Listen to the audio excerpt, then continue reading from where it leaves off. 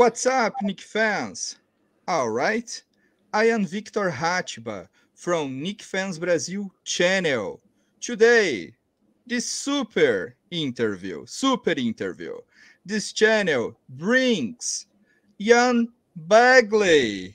Welcome to the Knicks Fans Brasil channel, bro. Victor, how are you, man? It's great to be here. So happy bring you in this channel. It's a great honor for me and Brazilians. Hey, I'm happy to be talking Knicks with you, my friend, and I certainly respect your passion.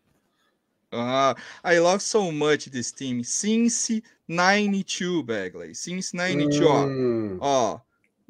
You go way back.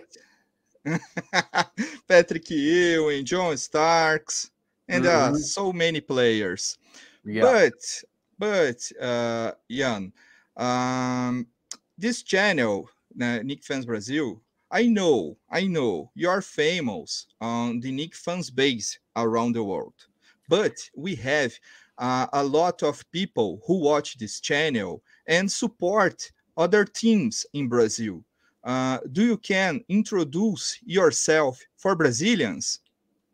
Absolutely. Well, first of all, I don't know how you define famous, but I appreciate the description of the Knicks fan base. But I would say that I've been covering the Knicks in the NBA for a little over 10 years. I was at ESPN for a while, started there covering the team, and then I came over to SNY probably three plus years ago and been covering the Knicks and the Nets for SNY. So I've been around the team for a while. Prior to that, I was covering a little bit of everything in New York, pro sports-wise, baseball, Mets and Yankees, football, Jets and the Giants, the Knicks and the Nets, and some hockey. And prior to that, I was cutting my teeth covering high school sports in New York City. So always been around the metropolitan area. And the last 10 years or so have been focused on the Knicks and the NBA. Great. But your first time in Knicks Fans Brazil, okay? So I won't talk about the Knicks in this interview, of course. But first, I want to know more about you, Begley, in your first interview on the channel. Can you tell me how your passion for journalism, basketball, and the Knicks Nets started? Absolutely. Yeah, I grew up a big sports fan back to when I was a young kid. Just loved sports. You know, would watch games, would watch Sports Center 6 times a day, way back when, before social media. I just loved everything about sports. And I also enjoyed writing. And so in college, I just figured, why not give it a shot with sports journalism because of my passion for sports and for writing. And I was very lucky to have this career path. You know, I worked hard in college, journalism, particularly covering sports at my university, and worked hard coming out, going to New York for an internship. And just was very lucky to have several opportunities, several people who believed in me, give me an opportunity to report and to write and to develop. And just very blessed to have been surrounded by the people I've been surrounded with and get the opportunities that I've gotten. And here I am grinding away, still working hard and just trying to balance now work with family life, which I'm sure many of you know how tough that is. But it's fun when you have something you do that you're passionate about. And I'm certainly very passionate about this job. I imagine it, bro. I imagine. I want to talk with you, Begley. A quickly question, okay? About Donovan Mitchell. Yeah. Quickly. What's your opinion on Donovan Mitchell deal going wrong? Yeah, I think that the Knicks, Utah all along had wanted RJ Barrett in the deal. And some people with the Knicks were open to moving Barrett. Others were not. Ultimately, the decision comes down to Leon Rose, and he was not comfortable with what Utah was asking for in addition in any RJ Barrett package. And that was probably at least 3 unprotected first-round picks and multiple players. So the Knicks felt that they had enough to offer Utah to get a deal done. And I think that was the case even after negotiations broke off when RJ Barrett was offered that extension and agreed to that extension with the Knicks. Even then, I think the Knicks had enough to get a deal done, but they weren't comfortable making an offer that Utah couldn't refuse. They weren't comfortable including all the picks and all the players to get something done. And so they were a little bit more reserved in the negotiations. And I think that's where Cleveland was able to come in aggressively and finish the deal with the Jazz and get Donovan Mitchell. Begley, it's complicated for us in Brazil because Donovan Mitchell coming to the Knicks, it's very important because Knicks, it's a long time ago, a contender. It's complicated. In Brazil, it's more popular today. Golden State Warriors, Brooklyn Nets, and so many teams. Sure. But no. C'est la vie, like say the French. And Begley, I want your opinion about the Barrett extension. What's your opinion about this? And I want your opinion about RJ Barrett. In your opinion, RJ Barrett can be a future All-Star or not, in your opinion? Yeah, I think he can make all-star teams. I think, it depends on the teams that he's playing on and where he is in the hierarchy of those teams. But I think he's got the ability to make all-star teams. And when you talk about Barrett and in the context of the Donovan Mitchell deal, I thought that the Knicks would have been making a mistake if they included RJ Barrett in a Donovan Mitchell deal, in part because you bring back Donovan Mitchell, but you don't have RJ Barrett. What do you really have left after making that trade? Do you have enough left with Donovan Mitchell to be a contending team in the East? So that's why I thought the Knicks were wise to keep Barrett out of that deal. With regards to his extension, it makes a lot of sense to me because with Barrett, he's shown you over the last 3 years that he's able to improve year over year. He's shown you that he is a young player who can handle the New York market really well, doesn't really get shaken up at all, doesn't get upset about when things are not going well, when he's maybe being singled out by fans and media. He stays pretty even keel. So to me, this was a wise investment by the Knicks, and we'll see where Barrett is 2-3 years from now. But even if he's not a number 1 option, a number 2 option, he's still a player that can help you win games. So to me, that's why you do the deal that the Knicks did, and you don't think twice about it, because RJ Barrett, when things are right with your team, will help you win games. I am suspect about RJ because I am a big fan. I am big fan, Begley, and I have a Funko, for example, RJ Barrett, Begley, and I feel RJ Barrett in Knicks fan base so popular today with Knicks fans around the world, in Brazil, United States, Germany, and so many countries, Begley.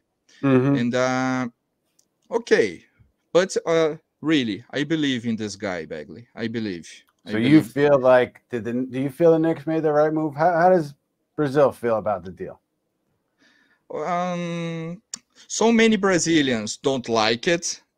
So many angry about this. So angry, and so many Brazilians, it's okay about this. It's complicated because Utah wants so much in your price about Donovan Mitchell. I really want Donovan Mitchell. I joke with Alan Hahn, for example, Spider-Man 4 coming to the Knicks. I joke about this, but I don't like so much Danny Ainge. Danny Ainge is a smart guy. It's a complicated young Begley, Leon Rose, and Danny Ainge. looks like for me poker, play a poker. Yeah. But in Brazil, no majoring about the subject, but so many Brazilians okay, and so many Brazilians angry about this. It's complicated. It's complicated. Understandable. Yeah. It's A lot of people wanted him home. A lot of yes. He wanted to come home. So I totally understand the frustration. And it was a big decision for the Knicks. I mean, no matter what happens this year, next year, they have to be right about this one, because this was a major decision. It's going to have big implications for the franchise this year, next year, a couple of years moving down the line. So it was a big call, and we'll see how it plays out. I am so sad about this, but stay in the past, Begley. Stay in the past. Okay? Yes, sir. I want to talk with you about the New York Knicks now. What's your expectations, Begley, with the New York Knicks next season? This team with Jalen Brunson, with Isaiah Hartenstein. What's your expectation with this team? You know what? I think one thing that they have going for them is low expectations, right? They're not burdened by everybody thinking they're going to make a big leap from last year. I think the bar is low. And so to me, that's always a good thing for a young team that's hungry and trying to prove itself. If the expectations are low, you're not going to be, saddled by, devastating reactions after every loss, because people don't expect that much. So I think this club, with that and with the young pieces that they have, I don't think there's any reason why they shouldn't be in the hunt for the play-in tournament towards the end of the year. They should be, 36, 37, 38, 39 wins. You should be around there, and you should be in the hunt for the play-in tournament in the East, and then we'll see what happens. But I think you want to at least be there. I think missing the play-in tournament would be a big disappointment for this group, considering the moves that they made to get Jalen Brunson, to clear up the money to get Jalen Brunson, how things played out with the Donovan Mitchell negotiations. I mean, to miss the play-in tournament, to me, would be a big step back and a big disappointment for this group. But what's your opinion about Jalen Brunson and Isaiah Hartenstein? Isaiah Hartenstein, in begin, Begley, I don't like it. But so many people talking so many good things about this guy, and I see this player can be so useful for this team. He can open the floor. Jalen Brunson, Barrett, Randle, like so much making drives, infiltrations. I think interesting, because the Knicks, Mitchell Robinson, Jericho Sings, so Nerlens Noel, similars players, and Isaiah Hartenstein, I see can be interested from the Knicks, because good passer, different skills compared with Mitchell Robinson, and the Knicks don't have a good PG. So it's complicated. Jalen Brunson is not a franchise player.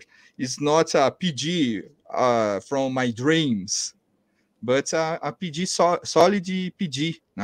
But I want your opinion about these two guys. Do you like it? Isaiah Hartenstein, for example. What's your opinion?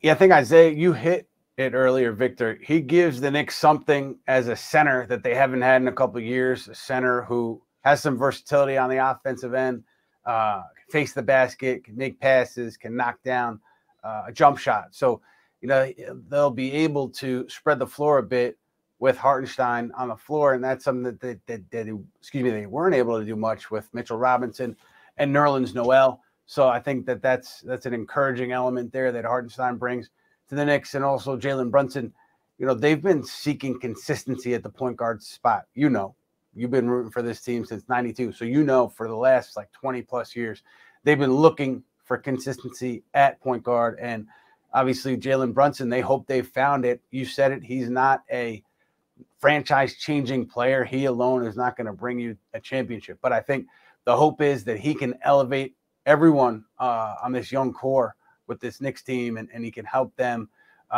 develop and improve over the course of the year, make them better, get them easier shots, and really elevate everybody to the point where the young core looks attractive to maybe the next free agent or the next disgruntled star that's looking out and looking to get out of his current situation. And maybe the Knicks look a little bit more attractive because Jalen Brunson's running the show. And again, getting easier looks for Julius Randle, RJ Barrett, and everybody else in the group. So I think that's a realistic expectation for Brunson. But if you look at Brunson and you think, oh, he's going to get us to, you know, the 3 seed, the 2 seed, he's the key, he alone is going to do it, I think you have unrealistic expectations for Brunson. Knicks fans will be patient with this team. It's complicated. It's complicated because long time, Begley.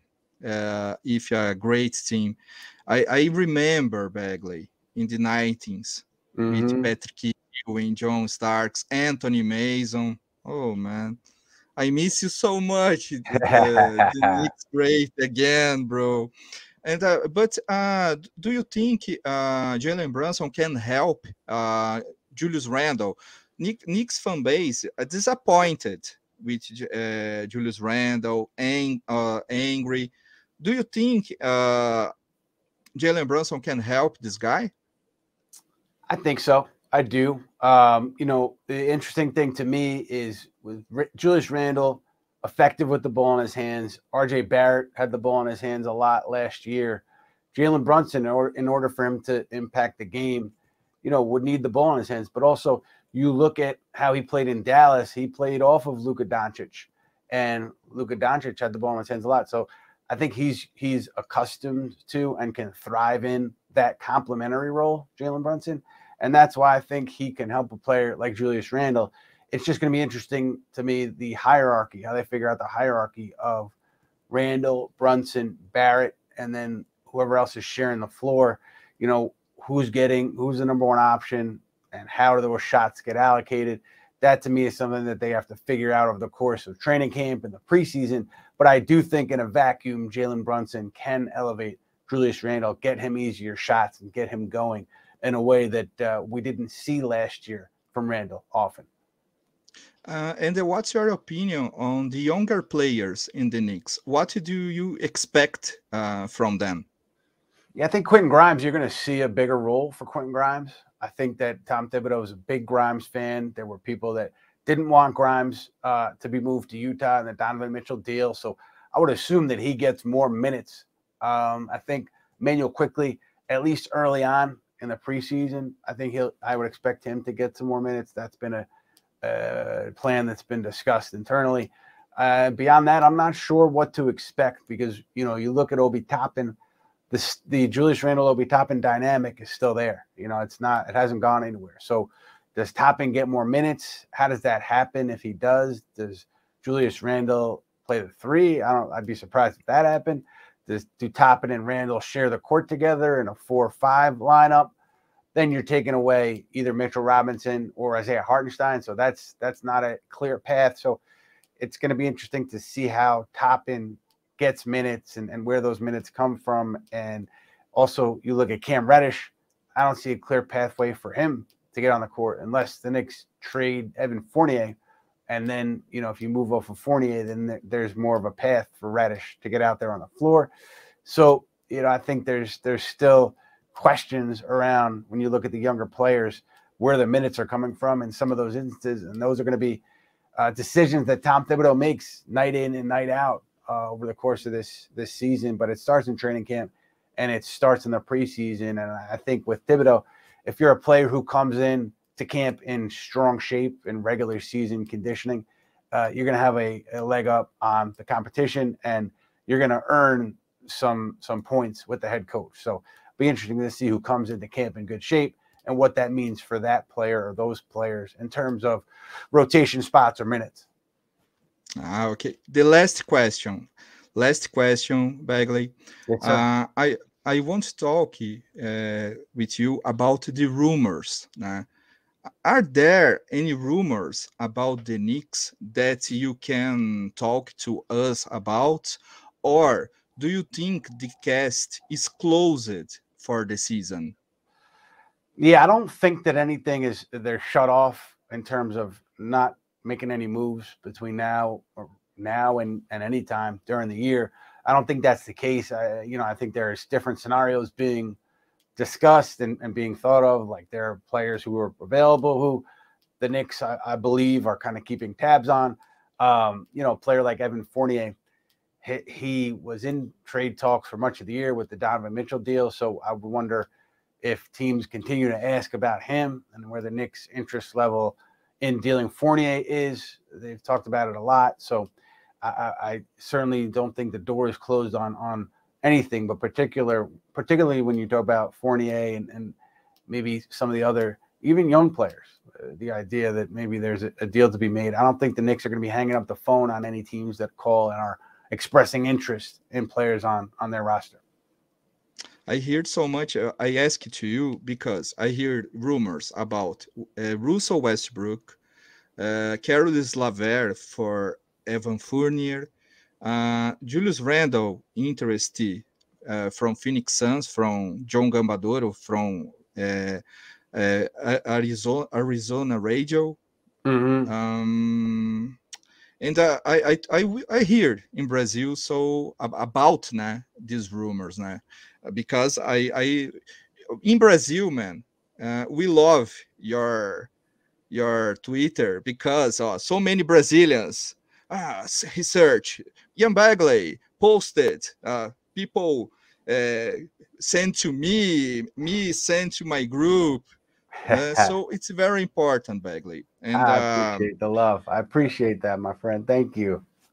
Man, I really happy, thank you so much, in the future, Begley, this channel will make a trip from New York, me and more 20 Brazilians with me from New York. Yes. You guys are coming to the Garden, huh? Uh-huh. I like it. I like it. Yes. Well, you got to keep me posted, man. I would love to say hello when you're in the Garden with your group. You got to let me know when you're here. I really hope meet you in New York. So thank you so much. Sorry. Well, good. I really hope meet you in New York. And Begley, I know about your time, and I really thank you so much about your presence in this channel. It's very important for me and Brazilians. I hope see you in the future in this channel. I hope you enjoy talking with me. My English is not perfect, man, but I try my best. Okay, I try my best. Victor, I loved it, man. I loved it. I appreciate you having me. I appreciate and respect your passion for the team that I cover. And, it's fans like yourself that I hope that they can turn it around, can figure it out sometime soon, because I just want people like yourself to have something to root for and to get excited about. But I appreciate you having me on, man. It was great talking to you. And yeah, let me know when you're at MSG. Let's say hello. Great, bro. Take care, and I see you in the future. Sounds good. Take Victor, care. Be well. Bye. Queria comentar com vocês, nós temos agora uma novidade aqui com relação ao Knicks Fans Brasil, que o canal agora pode ter o programa de membros, no YouTube.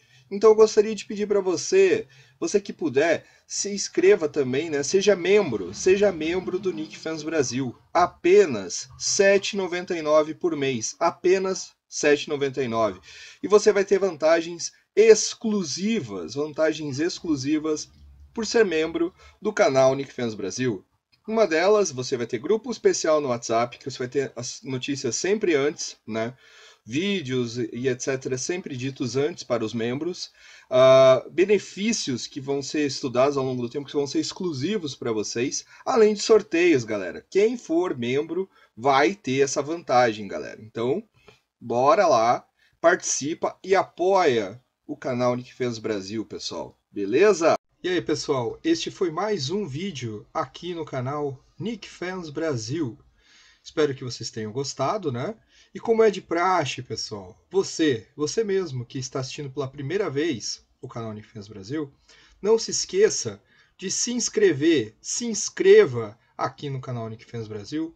Não esqueça, né, você que já é inscrito, de ativar o sininho para notificação de novos vídeos e também sempre deixar o seu like, um comentário, compartilhar com os amigos, por que não, para ajudar com que o canal Knicks Fans Brasil chegue cada vez em mais e mais pessoas, pessoal. Beleza? Conto com a ajuda de vocês, Knicks Fans. Um abraço!